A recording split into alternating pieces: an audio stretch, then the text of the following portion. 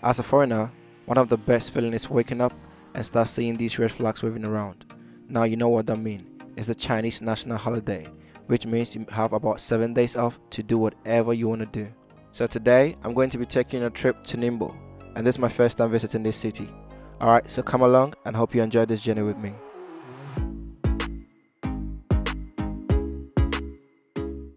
Though Ningbo is very close to Hangzhou, it was supposed to take us about an hour and a half to get there. But with the traffic and people going home to celebrate their holidays too, we ended up spending about 3 hours on the road.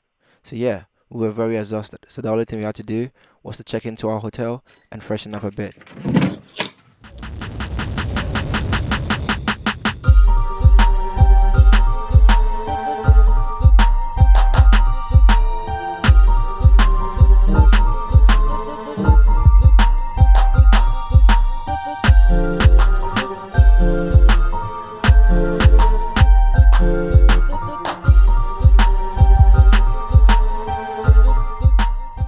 Yeah, the view from my room was amazing, but that's not what we're here for.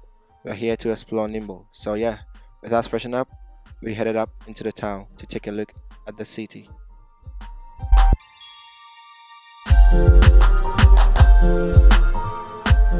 So even though we're both eager to go explore the city right away, we realized our stomach were craving for some food. So yeah, we had to find a restaurant to go eat. So yeah, this is what we could find. A restaurant called Meeting Time. How hilarious.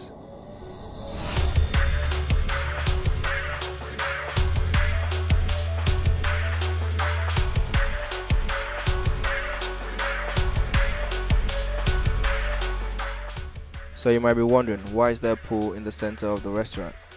Well, yeah, in China people come here to eat, but people also come here to take pictures. So if you want to make your place more marketable, you have to make it picture worth it, Instagram worth it. So yeah, that's a business idea for y'all. Make every place you have Instagram worth it.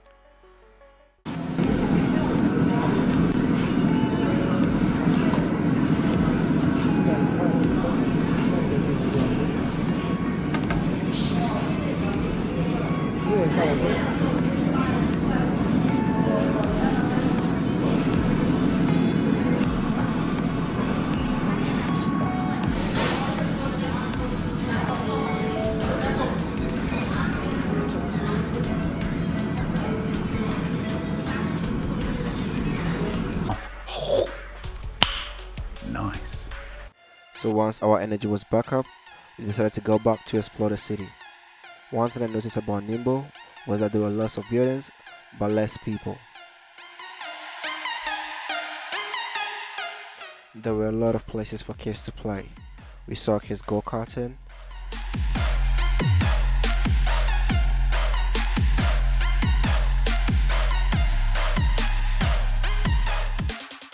and we even watched some kids playing basketball.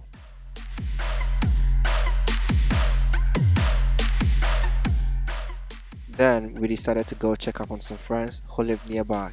We spent some quality time with them.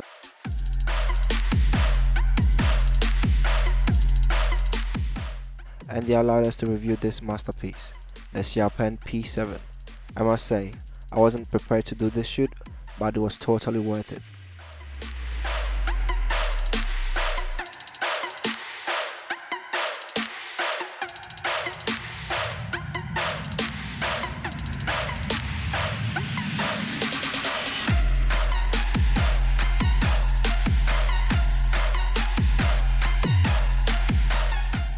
After hours and hours shooting, it was evening already, and driving by, we saw Nanjing at night.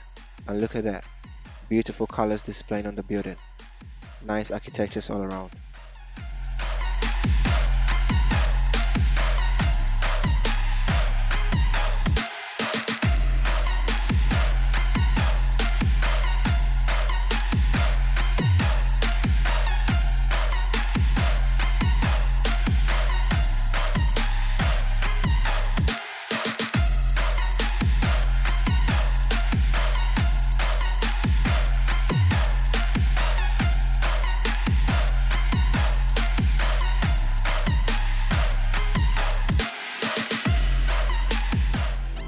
Then we came across this bridge where we saw lots of people taking pictures. So yeah, we pulled up and decided to check it out for ourselves. The scene was epic. Guess the lights were turned on for the Chinese national holidays.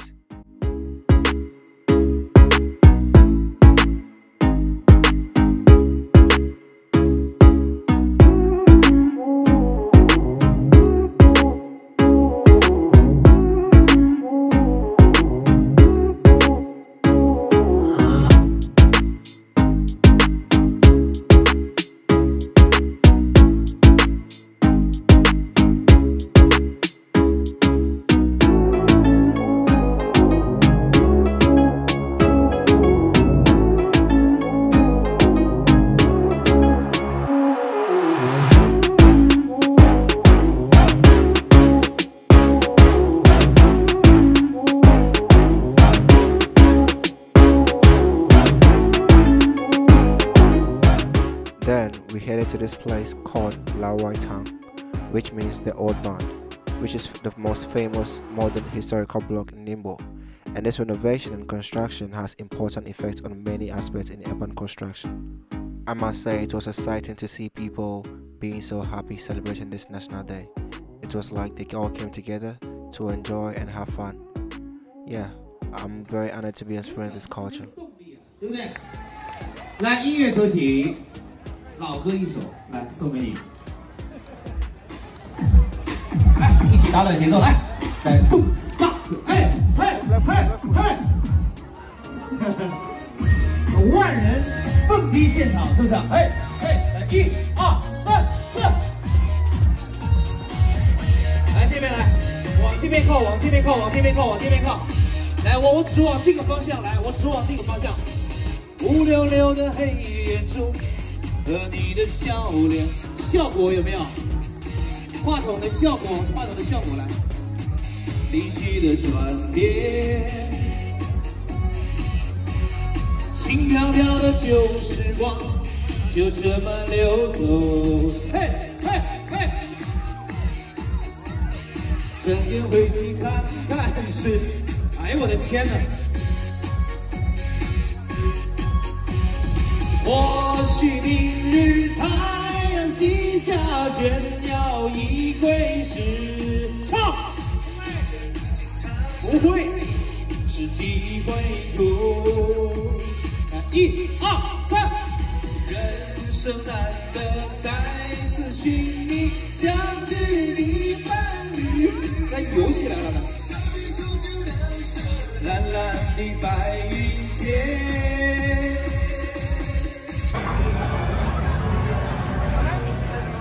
We were not done at this place. We still had more to see and more to explore.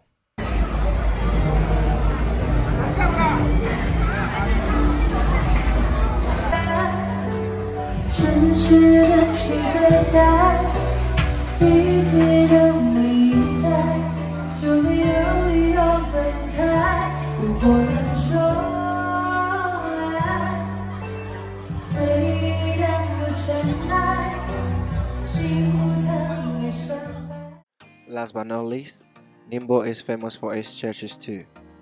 They have proper, nice Catholic churches. I even heard the Pope sometimes come here to visit. So yeah, that's one interesting fact about Ningbo too. You know, just coming here and not planning anything just to see everything for myself one time. I had fun being here, and now I just have to plan some more days to come here and enjoy it a bit more. You should also check out the city if you're in China, or even if you're planning to come to China. Alright, so till then, stay safe and catch you in the next video. Peace out.